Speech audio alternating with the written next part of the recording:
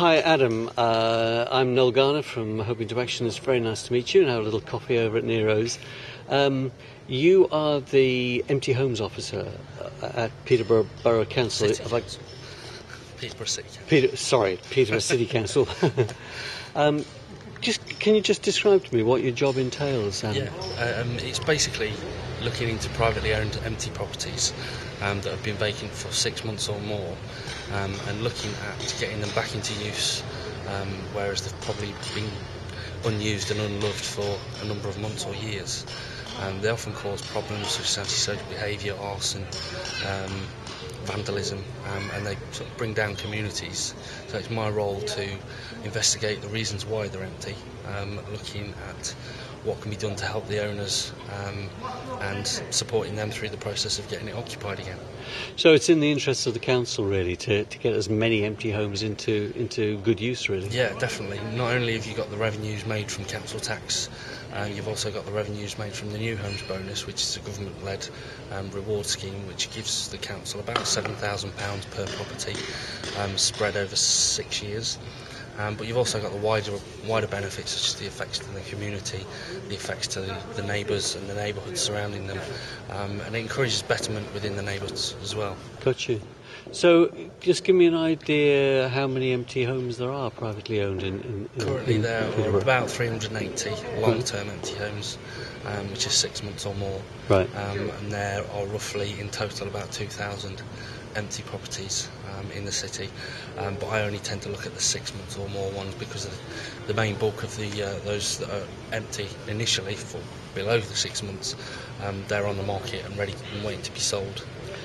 That sounds like a lot of empty houses, but is that par for the course, would you say, compared with other parts of the country? Compared to other cities that are comparable in size to Peterborough, it's by far one of the lowest numbers.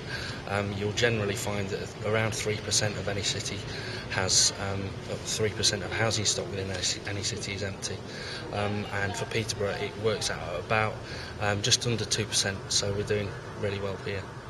And so results-wise, you're on the right track. Yeah, I'd say so, definitely.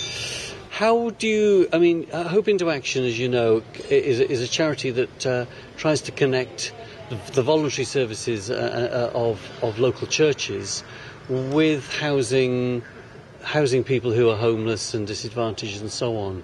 What role do you think charities like Hoping to Action can play? It works definitely within the homelessness sector, and obviously the numbers make sense when you've got 2,000 empty properties and 9,000 people on the housing register. The numbers stack up. You could quite easily fill those 2,000 properties with people that are ready and waiting to go in houses. The difficulty is that with my job I deal with predominantly private sector houses, so it's getting those onto the market and getting them sold, and getting people, whether it's the private sector or the public sector, getting tenants into those properties so that they're occupied. Yeah. It also, if you take those 2,000 properties out of the equation, and the need for more houses to be built, does save on us building on greenfield sites. Yep. And encourages brownfield sites to be used more effectively. So really, the more charities like ours who are involved in housing should get in contact with you. Really. Oh, yeah, definitely. Yeah. We'll see how we can work together in partnership as best we can. We're always looking at different ways and means of funding. So whether there are any reward grants available through the government, central or local, we're always looking at ways to fund empty homes work and work in partnership with charities or voluntary organisations to get empty properties back into use. Yeah. Well, we're looking forward to hopefully working successfully with you, and let's hope it's fruitful. Sure it will be, actually. Sure it will. Thanks for your help. No problem. And thanks for your time.